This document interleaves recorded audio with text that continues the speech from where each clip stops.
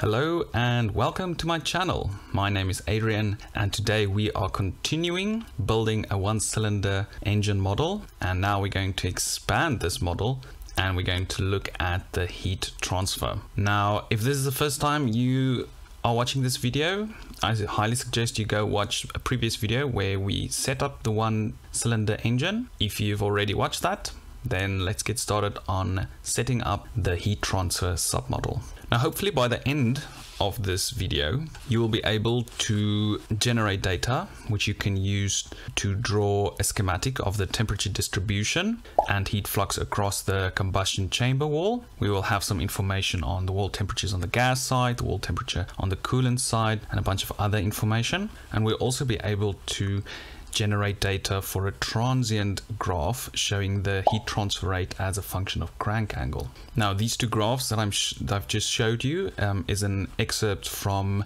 Internal Combustion Engines by John Haywood. I highly suggest this handbook if you're very interested in simulating anything with regards to an internal combustion engine. I found this handbook very useful and I will link to this handbook in the description below.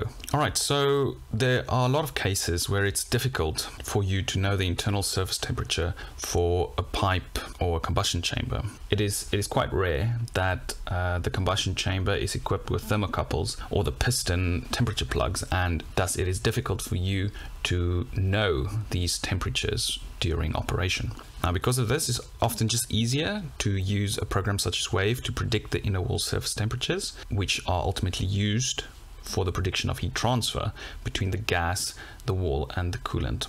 Now, WAVE has a simple engine conduction submodel, which we are going to look at today, and I'm going to show you how to use it to generate this usable data. I'll go through a steady state example as well as a transient example. Now, this simple engine conduction submodel can be used to define a simple pre-configured conduction matrix of the cylinder head, the valves, the liner, and the piston. The submodel is often applied when there is little or no working knowledge of the in-cylinder surface temperatures at various operating conditions. Now, for us, we have a one-cylinder engine here that is operating at 6,000 RPM. So we're going to look at the heat transfer for this specific case. Now, the submodel uses a pre-configured matrix of conduction nodes for the cylinder head, intake valve, exhaust valve, liner, and piston to calculate the surface temperatures and heat rejection to the coolant or the oil.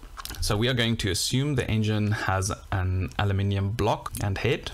It's got stainless steel valves, and it is cooled with a standard mix of a 50-50 water ethylene glycol. The piston is not actively cooled, but does have oil splash from the crankcase. So first thing that we need to do is we need to input some conduction submodel inputs. And the first thing where we can go to start inputting these values is when you click on the cylinder at the right, at the properties window, we have structural conduction, and you can see the structure is currently empty. So we need to go and create a submodel. And as soon as you do that, the window will expand to piston, head, and liner volumes. And these are all set to auto, and we are going to keep it as is for now. We're going to edit the structure by clicking the little pencil button, and then it expands to a bit more information that is needed in terms of the conduction submodel. We are going to input the following values.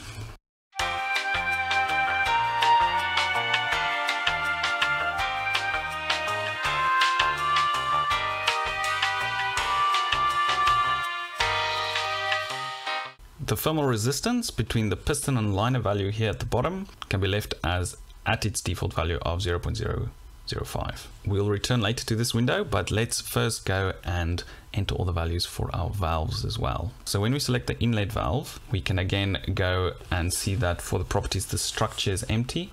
So we can create one, and we can edit the valve structure by clicking on the little pencil button. So we are going to input this general properties as shown.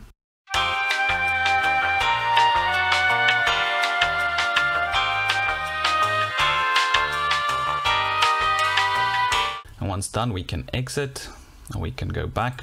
And this is now for our inlet valve. Now we can go and select our exhaust valve, and we can just select at structure, the valve structure, and it will be the same now for our inlet and exhaust valves.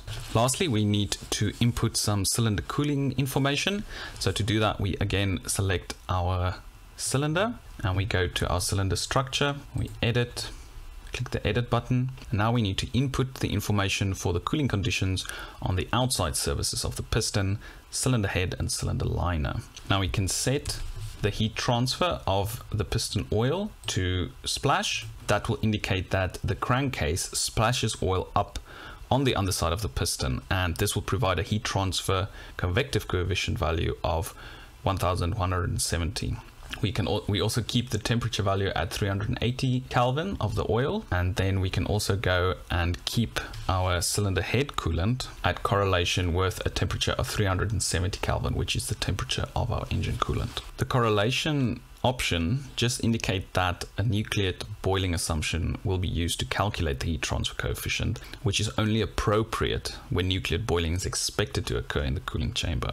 If this is not the case, you will have to select a fixed value and set an appropriate heat transfer coefficient. Lastly, for the cylinder liner coolant, we are going to set a heat transfer coefficient which we're going to specify, and that is going to be set at 2000. As I've mentioned, the settings that we've input here is assuming uniform cooling conditions with 370 Kelvin as coolant temperature and 380 Kelvin of oil temperature. We can also change the piston heating ratio to 0.37 as well as our liner heating ratio to 0.37, and this essentially means that for engine friction heating, we assume 37% of total engine friction goes into heating the piston and another 37% goes into heating the liner. And that is basically it in terms of changing our engine properties for preparing for heat transfer calculation. When that's all done, we now need to go and enable our heat transfer calculations to be made when we press the little running man. Now to do that, we need to head on over to our wave solver here on the session tree. You can see wave solver 1, we click on that, and then we need to go to the right, and you will see one of the tabs at the top is called outputs. So we select that, and then at the outputs tab, we go and we add an output, and we just go and we select everything under conduction so that that will be included in our results file that will be generated. The last thing that needs to be done in the wave solver is also to select our structural conduction solver. So we press yes please, and we keep the values of the standard tolerance and consecutive cycle converged as their default values. Now before we go and press the running man for the solver to start, we need to ask that certain graphs be generated as well. Now to do that, we will go again, click on our cylinder, and we click on the outputs tab, and you will see from last video we had the pressure graph as one of the outputs, and now we need to go and add a few more. So I'm going to delete my pressure graph, and I'm going to add some more, and I want the cylinder head gas side wall temperature, which is 267. I'm also looking for 268, which is our cylinder head interior wall temperature, and then lastly, you've guessed it, 269, which is cylinder head coolant side wall temperature.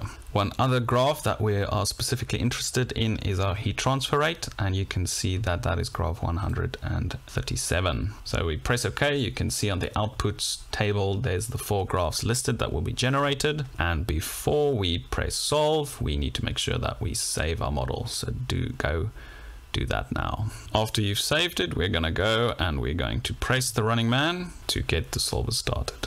Once you've completed once solver is completed, we can head on over to wave post, and as similar to the last video, on the right we have a list of the 4 graphs that we've requested. Now if we double click on one of the graphs that we've requested, the cylinder head coolant side wall temperature, you can see that it bounces a bit around on the screen, but then it's sort of stops here at 0.08 seconds with a value of 453 Kelvin.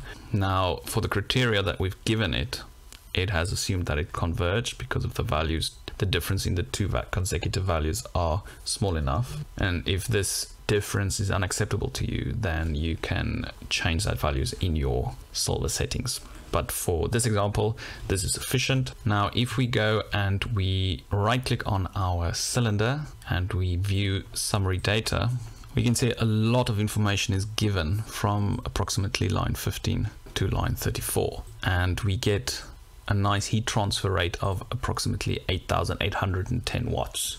We can scroll down a bit as well, and then right at the end, if we look at the liner specifically, we get a liner gas side wall temperature of 560 Kelvin, a liner coolant side wall temperature of 532.08 Kelvin, and a liner interior wall temperature of 546 Kelvin. Now, using those three values, we are able to generate a steady state temperature distribution over the liner of the engine. Now, you can do the same with the piston, and you can do the same with the piston head. Those values are given to you, and we can get steady state temperatures for those three parts of the cylinder.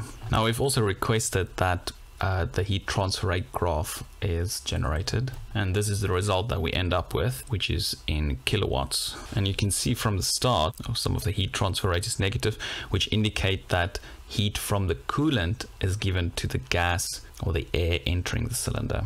And then as soon as the inlet valve closes, the air gets compressed and it heats up, and as soon as it combusts, there is a big positive heat transfer rate from the gas side to the coolant side. That decreases, and then you get this very steep step change as soon as your exit valve opens. Now, why does this happen? Because in the graph I showed at the start, there's definitely not a step change, but here there is one evident as soon as the exhaust valve opens. Now, to understand this, we need to go back to our model, and if we click on our cylinder and we go to the right top to our heat transfer submodel, which we've indicated as the default convective heat transfer model, and we go and we edit it by clicking a little pencil button, you will see that we've selected the model type, which is load compensating Woschni correlation. Now, if you click on it, there's a bunch of others: original Woschni, Woschni with intake scavenging, Woschni with intake scavenging and burn to bottom dead center,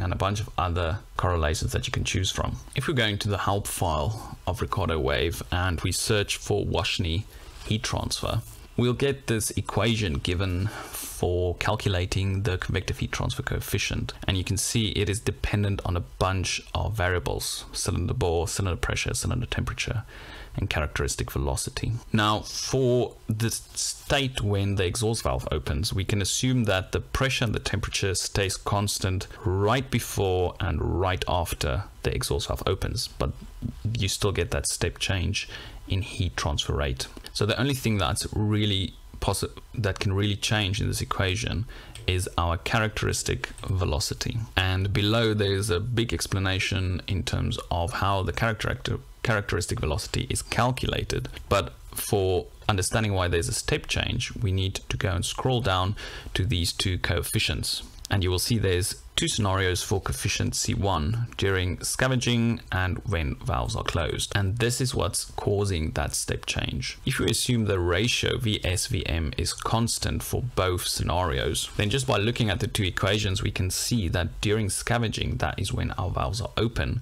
C1 will have a much bigger value than when the valves are closed. And by looking at that, the value of C1 influences the calculation of V subscript C, which is our characteristic velocity. And for situations where there's no combustion occurring, C2 is 0, which means the second part of this equation is 0. So then our characteristic velocity will increase suddenly as soon as our valves open. And that is what you see in this heat transfer rate. As soon as our exit valve opens, that value of C1 changes, it becomes bigger, and that influences our convective heat transfer coefficient that Ricardo WAVE uses in the Woschni correlation, which results in this big step change in the heat transfer rate. And that's it. That is how you set up your engine simulation in Ricardo WAVE to calculate heat transfer. You can go and have a bit of a dig through all the other heat transfer results that Ricardo WAVE calculates. I've only touched on a few, but it is quite a useful tool, especially like I mentioned at the start. If you don't have that experimental data, you can use simulation to estimate those wall temperatures. Thank you very much for watching. I hope you enjoyed this video. If you've got any questions, do not hesitate to put them in the comment section below, or you can connect with me on LinkedIn or Twitter. My Twitter handle is @ASVN90. Hope to see you in the next video. Bye.